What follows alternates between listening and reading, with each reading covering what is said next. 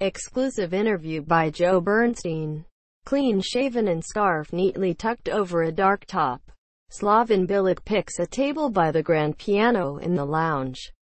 Orders a cappuccino and beds in. Clean-shaven and carefree. Scarf neatly tucked over a dark top. Slaven Bilic picks a table by the grand piano in the lounge. Orders a cappuccino and beds in for a long chat. His next appointment isn't until 4 p.m. when he has to collect his daughter Sofi from nursery. Bilic exaggerates about the boredom bit. Since clearing his desk, he's returned home to Croatia, holidayed in Dubai and met up for lunch with his old staff, including Hammers legend Julian Dix. "We did analyze what happened, but not like a meeting. On paper," he smiles. "I know them well," he says. The bass player Steve Harris played football for West Ham's youth team.